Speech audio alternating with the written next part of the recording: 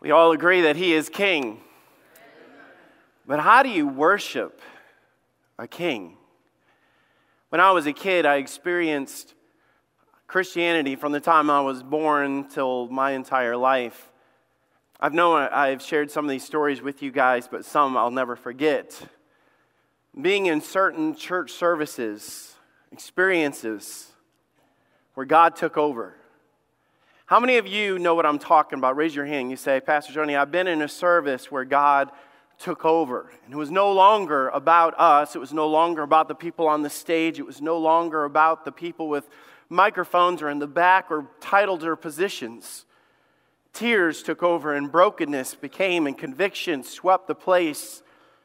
I don't know how you would label it, and I know there's different terms that we use, an outpouring of God or a movement of the Spirit of God, a revival or an anointing, a touch of God, the presence of God. There's so many terms, and the Bible uses all of those. I hope none of that makes you nervous, because that's all Bible. Then I've seen people try to replicate it and duplicate it. I remember hearing stories about the revivals that happened under tents, and they would throw down sawdust, and then years later you find people trying to get tents and throw down sawdust to try to replicate what was there before. I'm not against a tent or anything else, but the power was never in the tent, and the power was never in the sawdust. Sometimes we don't understand the power behind it, so we try to replicate the results of it or the application or the technique of it. The moving of God can't be created, can't be copied, it can't be built up by an instrument, it can't be replicated by a worship team or a worship band. I believe we've gone through somewhat of a spiritual drought when it comes to this. I mean, it's been a long time since we had to throw out the order of service because the Holy Spirit stepped in and He said, you need to sit down and let me take the reins of this. To our kids, it becomes a theory. It's an idea. It's something we talk about. We show clips dating back to D.L. Moody and Billy Sunday and even the revivals that broke out in the early years of our church and things like that. And I ask the question, why? And I believe that there's a number of reasons that we could lay it out as to why. A lack of righteousness. God will not put His blessing or pour out His power or His blessing in the movement of the Spirit of God. If we're quenching the Spirit of God, it can't work that way, and sin quenches the Spirit of God. I know it probably wasn't fun. For 4 weeks I just talked about dangers in the darkness and how we've allowed some sins and some things to control us and creep into the church, and I believe that is true. I believe another thing is apathy. We just don't care. We don't want it. We don't crave. We don't ask. We don't seek. We don't pray is another thing. We're not asking God. We don't have it in our hearts to even ask for it. But another aspect that I know is true is a lack of true worship. And I know when I say the word worship, our minds go in 1,000 different directions. And I'm going to do a doctrinal study and then literally do this message in 2 parts.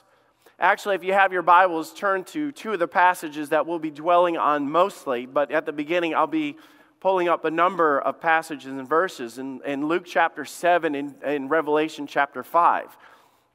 And these are 2 passages that we're going to go. And next week, we'll finish the end of this message as we get into and finish up Luke chapter 7. While you're turning there in Psalm 22, verse 3, but thou art holy, understanding that God is a holy, righteous God. That's what we talk about, that God cannot step into unrighteousness or dwell or do His work in unrighteousness, recognizing that thou art holy, and thou that inhabitest the praises of Israel.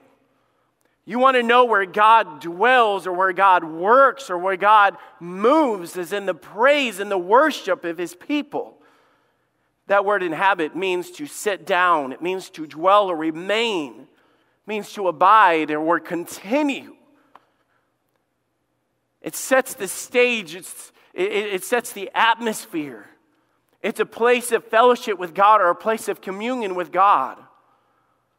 I want to experience the presence and the power of God, and I think we all would say that we want that. But let me tell you, there's a big difference between a song service and a worship service. There's a big difference. And it's not something that, I don't care how much you practice or plan, that you can create a worship service, because it starts in the heart. See, a church service and a revival is different. We're talking about the difference of fire and passion and life-changing conviction and prayer. When God takes over and God begins to break down walls and God begins to go beyond ourselves and beyond human. In the Old Testament, we have a symbol of this, and I'm planning on pulling this into this series, where everywhere that they went, the presence of God was represented by the Ark of the Covenant, and they would take the Ark of the Covenant and put it in the Holy of Holies. And they would go in there to worship God, and it was very separated from everybody else. But when they were traveling, they would take the Ark of the Covenant, and that would lead them. And where the Ark of the Covenant went represented the priests, and the priests would carry it and represented the worshipers. And where the worshipers were, there was power in the blessings and the movement of God where they were at. The Ark of the Covenant went before the people as they traveled, and God showed up and gave them victory. Now, I'm going to ask you the question, what is true worship? And I throw the word true in there because of the idea is if we went around and asked the question, what is worship? Man, we all have ideas. We all have opinions. I'm going to give you guys some background to this and just try to fill in the blanks before we get to Revelation. Answering the question of what is true worship, that the Christmas story is all about worship. If we were to say, why are we doing this now? Because the Christmas story was all about worship. When the first announcement was made, the Bible says, and suddenly there was with the angel a multitude of heavenly hosts praising God. From the very mention of the Savior was the heavenly host praising God and saying, glory to God in the highest, and on earth peace, goodwill towards men. One thing that I want you to notice as we do all this is we talk about praise and worship, and a lot of times we're not even bringing in singing. And a lot of times we sit there and talk everything about worship and praise is all about singing. And I'm not saying that that's not part of it. The Bible is saturated with illustrations that it is. But the shepherds went to be in the presence of God. They came to worship Him, and they left praising Him. The next part of the story, we read about the wise men. Now, when Jesus was born in Bethlehem of Judea in the days of Herod the king, behold, there came wise men from the east of Jerusalem, saying, where is he that is born King of the Jews? They recognized Him for who He was. We'll get into that as we go through this as well. Where is he that is born King of the Jews? For we have seen His star, and we have come, we have walked all this way for one reason, to worship Him. And the wise men walked into the presence of God. They bowed down before Him. They gave gifts, and they worshiped Him. We get to the book of Revelation. Actually, you should have your Bibles open to that. Before we get into chapter 5, look at verse 4. And I'm trying to lay it out. It's all through the Bible, but we're trying to define worship. What does the Bible define as worship? We got to stay there. We talk about what we do is an expression of worship, and we don't understand where the foundation of worship, and then we've lost it altogether. And the Bible says in the 4 and 20 elders, in verse 10, the 4 and 20 elders fall down before Him that sat on the throne. They recognize Him once again as King, and they responded to Him as King. And worship Him that liveth forever and ever, and they cast their crowns before the throne, saying, what were they doing? Worshiping God, bowing down in respect. Now at this point right here, there's no singing once again. See, worship is so misunderstood. We talk about worship all the time. We have worship time, worship service, worship choir, worship band, worship team, worship music. But see, worship is not something you switch on. And I know we sit there and say sometimes in there, and then I know there's nothing wrong with saying this. Let's stand and worship because we want to engage in it. But if your worship didn't start when you woke up, then you're not really going to have worship today. I'll explain what that means as we get in this. It's not an event, it's not a style. It's not how high you raise your hands or how many songs you sing in a row or how many times you repeat the chorus. It's not a hymn, and it's not modern worship song either. So what is it? What is true worship? Number one, worship is placing great value and attention on something that is deserving. Worship is placing great value or attention on something that is deserving. See, worship can be challenging to explain because it is both an attitude and an action. And I think sometimes when we leave out the attitude and we go straight to the action, we leave out the motive behind the action. So let's start with the attitude or the mindset of it. If you were to look up worship in Webster's dictionary, you're going to find the common term which means worthship. Something that is worthy or worth the worship or worthy of the attention or worthy of the value that you're placing upon it. It means something of great value. Something deserving of the time or the attention. Now, to put this in a term that we would understand, how many of you, no judgment here, how many of you guys got up and went out Black Friday? Let's see all our Black Friday shoppers right here. Okay, I did not. I'll be honest. I've done it in the past. I remember trying to save like 10, 15 bucks on a game for the boys, and I stood outside of GameWorks, and I remember getting in this giant line, and I remember freezing my tail off. I was so cold out there, and I got up to the door, walked inside, and the dude said, "Hey, we just sold the last one, you get nothing." Went to the next store, same thing, over and over again. The next year, I got up and he said, "I'm not going out. It is not worth it. It's not worthy of my attention. It is not worth the effort. It is not worth getting up early. It's not worth the sacrifice of my sleep. It is not worth it." You say, some of you got up and you said, there was something that I went after that was worth the effort, worth the time. See, if you're here today, you came to church because it was worth your time. It was worth getting up on a day that you did not have to go to work. It was worth getting up and getting out of the house. See, worship describes the value of something. From the very first time, and I looked up, where is worship first mentioned in the Bible? It was actually when Abraham was bringing Isaac up to be sacrificed. Now, that's a whole other story. But Abraham said to his young men, "Abide ye here with the ass, and I and the lad will go yonder and worship." It was the very first form of worship, or the first time that word was used. He was on his way to sacrifice his child, which we all know that God did not take that sacrifice. It was a test to see how much he valued God. But in the sense, he was standing before God saying, there is nothing that I would not give. There is no limit to the value that I would put on my God. He's worthy of everything. It was Abraham's heart that was displaying that God was worthy of the sacrifice. Now, Revelation chapter 5, verse 1, we see the same principle again. "And I saw in the right hand of him that sat on the throne, written within the backside, sealed with 7 seals. And I saw a strong angel proclaiming with a loud voice, who is worthy to open the book and to loose the seals thereof? And no man in heaven, nor in earth, neither under the earth, was able to open the book, neither to look thereon. And I wept much, because no man was found worthy to open to read the book, neither to look thereon." Now think about the idea of weeping. It was a matter of defeat. It was a matter, and this is this dramatic depiction, this dramatic display of emotions that are going on here, saying, "Man, who is worthy?" And one of the elders said unto me, "Weep not. Behold, the Lion of the tribe of Judah, the Root of David, hath prevailed." And all of a sudden, watch what begins to happen. All of their mindset, all of their attention, their view of God, their view of the situation began to change.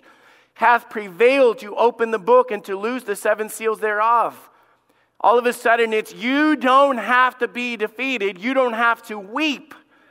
Change your perspective. When their mindset changed, their actions change. Now we have to get this. If your mind is not aligned on the King, your actions will not be correct. It won't. It doesn't matter how much you do this or how loud you sing or how loud you don't sing or how much you complain or not complain. If your heart is not right, what comes out of your mouth will not be right. In verse 9, they sung a new song, saying, "Thou art worthy to take the book and to open the seals." Do you know why? This is why they deemed him as worthy. Do you know why they deemed him as worthy? "For thou wast slain and hast redeemed us by God by the blood." They recognized him as the Savior. They recognized Jesus as the Savior. Out of every kindred and tongue and people and nation, and has made us unto our God kings and priests. And 2 weeks from now, I'm planning on getting into that. And we shall reign on earth. And I beheld and heard the voice of many angels round about the throne and the beasts and the elders. The number of them was 10,000 times 10,000 and thousands of thousands. Won't that be a sight? Saying with a loud voice, worthy is the Lamb that was slain to receive worship. Say, what do you mean? No, to receive power and riches and wisdom and strength and honor and glory and blessing. He is worthy of everything that I have, and all that I have I place on the one that is worthy of it. He deserves our power. He deserves our praise. He deserves our sacrifice. He deserves our blessings. Verse 13, and every creature which is in heaven and on earth and under earth, and such as are in the seas, and all of them heard I saying, bless and honor and glory and power be unto him that sitteth on the throne, the King, unto the Lamb forever. And the four beasts, amen, and the 24 elders fell down and worshipped him that liveth forever and ever. Worshipped. They placed their love, their focus, their praise, their attention on the one that was deserving of it. Worship begins with a mindset of the worth of something. Matthew 2:2 has one of the definitions of worship that we use, saying, where is he that is born King of the Jews? For we have seen his star in the east, and we have come to worship. There's a few meanings that come along with it. It's not just worship, the mindset of it, but the wise men travel 2 years to be in the presence of a small child. And you say, why? Because they deemed him as worthy of doing this. Now listen to this definition of worthy. The Greek word for worship in Matthew 2:2. It means to kiss like a dog licking his master's hand. To fawn or crouch. To bow oneself. To adore. To reverence. Worship, number 2, is the act or demonstration of surrender or respect. Say, wait a minute, Pastor Tony, none of this sounds like what we talk about all the time. You're right. We miss this part. We wonder why God's not inhabiting the praise of his people, why God is not showing up, why revival is not breaking out. Because a lot of times we make what we do about us and rather than about him. You know what's scary about that? When I come in here and I don't like this song and I'm not singing, I'm not standing, I'm not clapping, I'm not moving, we made it. We're the idols. We talk about a worship service, and when the attention of everything that comes out of your mouth starts with the word I, we have become the focus of our worship. It's me. What I want. And I can tell you, it can happen on any level, in any church, of anything. It's an attitude issue, not a response. It's not the method or the style. It's the attitude, the mindset of why did you come? Why did you wake up? And who are you thinking about? See, worship is the act or demonstration of surrender and respect. See, in the Old Testament, we see this throughout the Bible, and I don't think we've always understood. There's things that we do even when we say, let's bow our heads and pray. Why do we bow our heads and pray? Is that just something we do out of tradition, like folding of the hands and closing of our eyes? Is there a reason that we do that? You see, the Bible says in Genesis, going back in the history of this, and the man bowed his head and worshiped the Lord. The word worship in the Hebrew in this passage means to depress or to bow down, to crouch, to fall, to humbly lower oneself. To go before God and say, it's not about me, so I lay myself under your authority. I put myself beneath you, not above you. It's not about me. It's all about you. See, we struggle with this concept because this is not part of our culture. We don't have a king. If I was to meet the president, I would probably shake his hand rather than bow before him. But in other cultures, in Bible times, their culture of respect, and anybody of authority or position, they would bow before them. It was part of their culture of doing this. In other cultures, they would do this as well, even in today. But we don't traditionally do this. We do this when we pray, but we probably don't even know why. We say, bow your heads and pray. The man bowed down his head, the verse says. Both the Hebrew and the Greek words for worship both have the core meaning of to bow down in respect. Let me tell you what it does not mean. The word worship does not mean clap, stand, shout, sing, dance, or raise your hands. And say, Pastor Tony, are you against those things? No, the Bible, it has all that in there. I'm not belittling that. I'm not cutting that out of there. I just think a lot of times we get into the emotionalism and we forget the heart of it to begin with. We lose the mindset. We walk into the traditions that we do and the worship and the atmosphere and the feeling and how it makes me feel and if it made me feel good, rather than why did I do it in the first place? See, at the core of worship, it means to bow. Worship means to bow because worship means to come humbly before the Lord and respect Him for who He is. That He is worthy of what I'm going to give Him. He's worthy of my respect. He is worthy of my attention. It's complete submission to God. All that I am and all that I have belongs to God. You say, I don't think I'm there yet. Then we cannot truly experience worship without first being here. Bowing demonstrates honor and respect to the authority of the kingship that He holds. It is a physical expression used in the Old Testament. It's a physical expression that will also be in heaven. Let me explain this. When we go back to Revelation chapter 4, and the 4 and 20 elders fall down before Him that sat on the throne. See, when they walked into the presence of the King of Kings and the Lord of Lords, the natural reaction is to humble yourself before Him. Literally, to recognize Him as the King. And then the Bible says, and worship Him that liveth forever and ever. And they took all that I have, all that I've done, all that I've worked for, all that I've served in the church in my life, and I lay it at His feet. You know why? Because all that I did for Him. It wasn't about me. Thou art worthy. You are deserving. You are the one. O Lord, to receive glory and honor and power, for Thou hast created all things. You know why? For Thy pleasure they are and were created. In heaven, we will bow and worship because bowing is the opposite of who we are. It's the opposite of pride. See, the Bible even says that God will break the pride of every man in Philippians 2:10, that at the name of Jesus every knee shall bow. You know, it's not worship at all in that thing. They're not sitting there worshiping God. They're submitting to the authority of who He is. You sit there and say, man, I'm an atheist. I don't believe in God. I promise you there will be no atheist standing before the throne of God on that day. They will all recognize Him for who He is and what He's done and the fact that He is the King of things in heaven and things of earth and the things under the earth. That's what I'm saying. Without surrender, there is no worship. You know how we sit there and hold back from God and we sit there and say, I want the outpouring of the Spirit of God and I want revival and I want God to touch, and then we sit there and we hold back, and we preached on this a few weeks ago. If you guys remember all the apple illustration of what it means to give, and it shall be given unto you. Without sacrifice, without surrender, without humility, there is no true worship. All you have is a song service, instruments, and people with microphones. It's no different than karaoke night.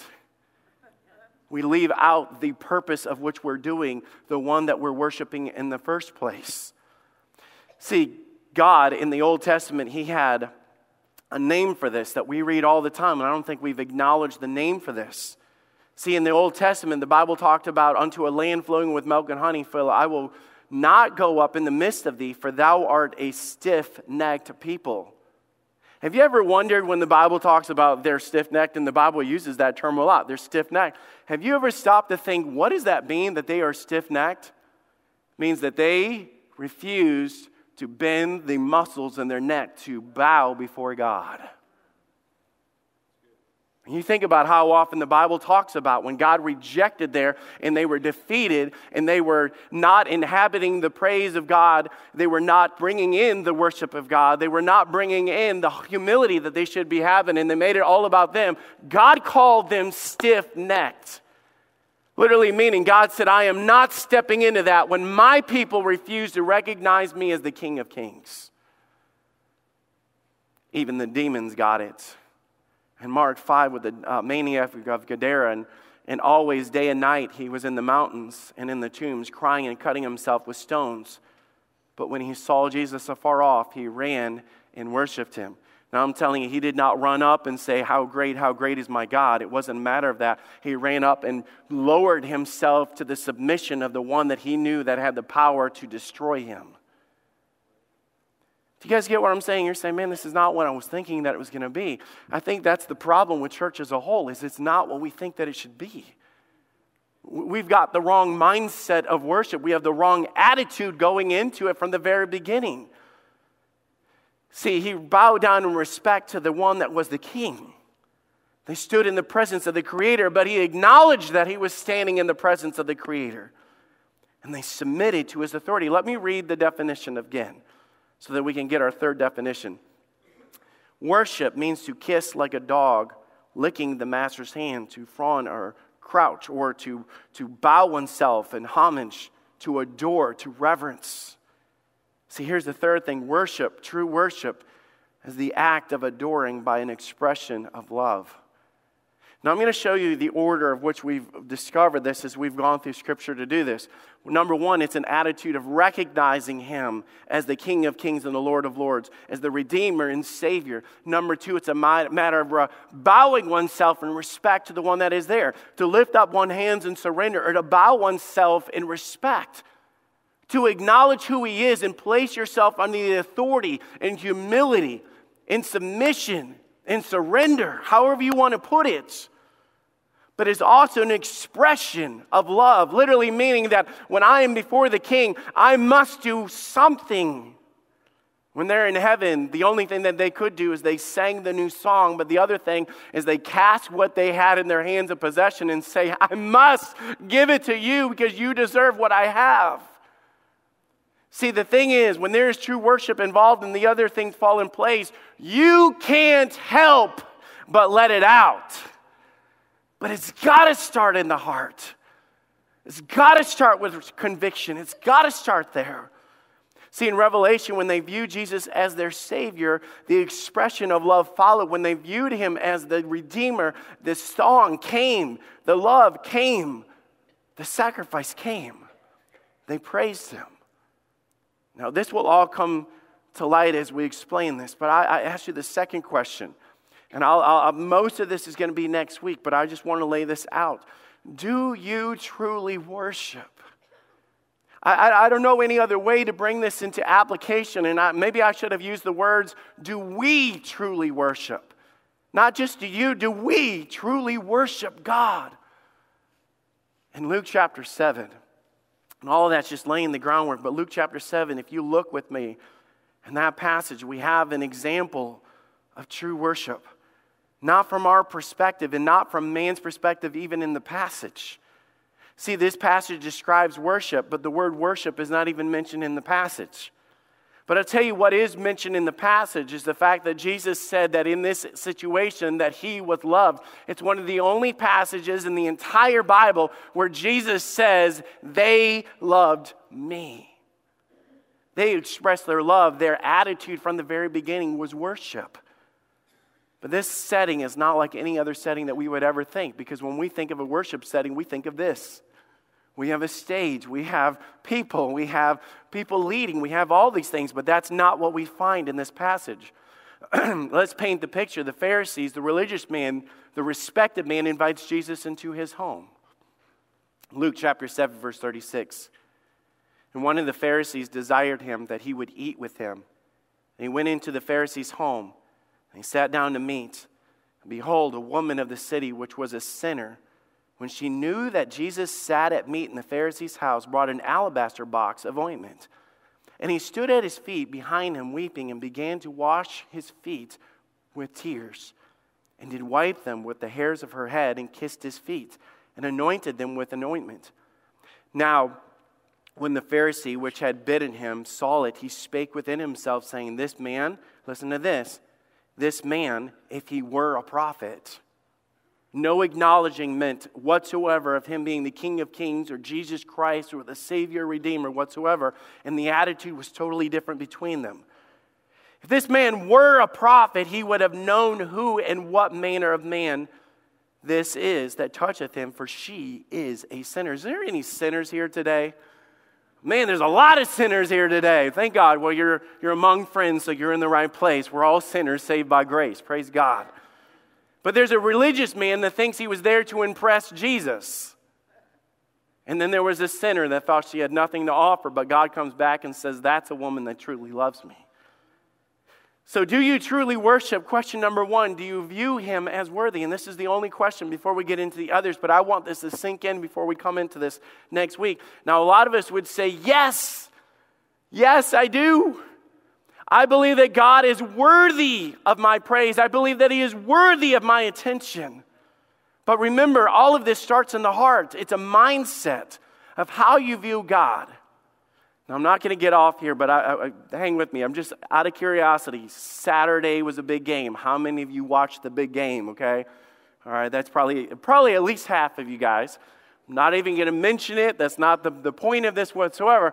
I like to watch football. I do. I enjoy it. I'll be honest, I'm not obsessed with football. I'm not one of those that I've got to go, I'm not going to be crushed if I can't be there to see a game. I'm not going to be crushed, but yesterday was a little different. I wanted to be there. I really did. So I worked out my schedule and got everything done. I went home at 12. I sat on my couch. I got chips. I got salsa.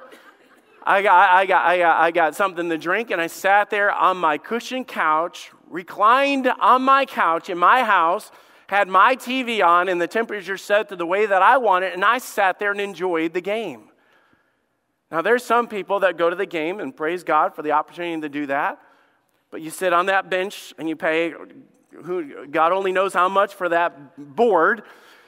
And then there's people that would go so far and say, I would not miss a game for nothing. Have any of you guys seen the picture like this? Of these guys going to this football game, and you sit there and say, I'm not leaving this game. And you say, why would you do it? It's worth it. It's my team. You know why people would do that? Because they're crazy. That's why. I was almost tempted to quit the game yesterday just because I ran out of nachos, okay? I was thinking, it's just not worth it anymore, okay? I have limits. You know what I'm saying? I'm not pushing myself. I'm not giving myself to this.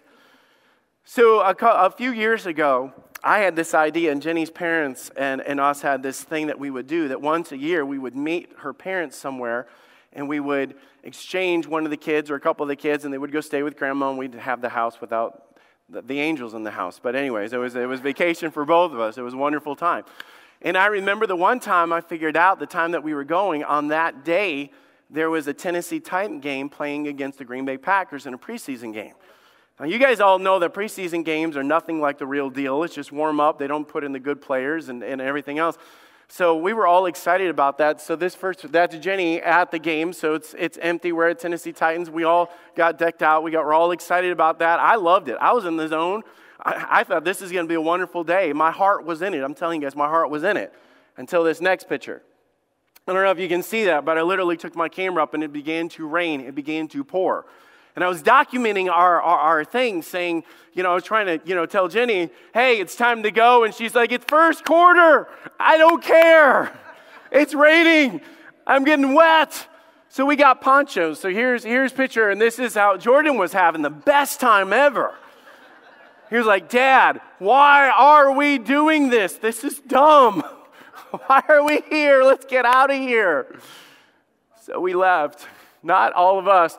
So that's the crowd began to dissipate. And the one in the yellow, that's Logan and Jordan right there. And then Jenny's parents, Jenny and Morgan up there. Eventually, we bailed out of the game. We got nachos in a spot there was no rain. We found a seat and we sat there and watched it on a TV on the wall. That's what I did. I went back out there like an hour later trying to find these people, thinking they just washed away. There they are, all by themselves, Jenny, her mom, and her dad. And we got out, and we're walking out of there literally squishing in our tennis shoes and walking all the way back. And I said, why in the world did you stay out there? Why in the world did you do that? And literally all of them at the same time said, because we love our Packers. Their mind was already made up of the affection of their heart of what they were going to do with their time, their attention, and their focus. You say, how did that happen? They have a long history of the Green Bay Packers. This is Jenny. I don't know how old she was. This is Jenny as a little girl. She wasn't wearing the Packers thing, but her family was all hardcore Packers back then. Got their toddler pictures with a football. What kind of little girl gets her picture with a football? Doesn't make sense. She was indoctrinated. She grew up. When I met Jenny in college, I went up and she had all of her folders and everything. Her folders were all Green Bay Packers. There was another guy she was carrying around with her when I met. His name was Brett Favre, a picture of Brett Favre. If you don't know who that was, a famous quarterback for the Green Bay Packers. And I literally went up to her and said, who is that dude? And she almost quit dating me over that question right there. You are not worthy of me, dude. I say, what is the point of this? You see, it's amazing what's going to come out of our lives when we fall into God and we understand who we're serving. But the reason that a lot of us don't take the time and we don't get up and we don't make the effort and we don't pursue Him because it has not gone to our heads, to our hearts. You see, in that situation, the Pharisee went in. He didn't wash his feet. He didn't bow down before him. He didn't greet him. He didn't do anything like that. He viewed him as a religious man and an obligation. But that woman, when she walked in here, viewed him as her future, as this Savior, as the one that could forgive her and set her free. And the response of that is she bowed down before him and poured everything on him because she loved her Savior. You see, this isn't a matter of what we do. It's a matter of who we love. It's not a matter of the actions that happen in the pew or on the stage. It all begins with the attitude. When Jesus intercepted the woman at the well, He went up to her and said this, and sometimes we miss this. He was looking for worshipers, and she began to debate, do we worship on this mountain or on that mountain? And Jesus said, no, I am a spirit, and they that worship me must worship me in spirit and in truth. That is big spirit of God being a spirit, but when He talked about us, it was lowercase s, literally meaning the attitude of man.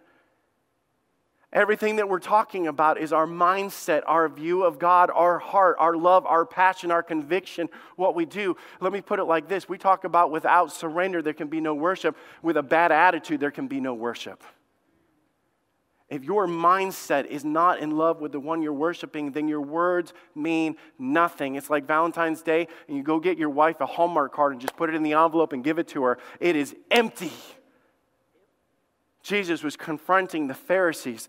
When He confronted them, He was talking about their worship. He says, they worship me with their lips, but their hearts are far from me. And He said, they do it all in vain. You know what the word vain means? It is empty. It means nothing. It literally means that your heart is not in it and you don't care. See, what's it going to take to have that worship that we pour our heart and our love and our attention back on God? Let me tell you, church, it begins with repentance. It begins on our knees. It begins with understanding that He is the King of Kings and the Lord of Lords. It begins with the mindset of understanding that He is everything and I am nothing. When we walk into a worship service, we walk into the attention of it being solely on Him and not on us. That girl didn't care who was looking or who was mocking or who was laughing. She says, I have an audience of one, and His name is Jesus. I want us to understand worship, but it begins with this attitude. It begins with the mindset. It begins in the heart.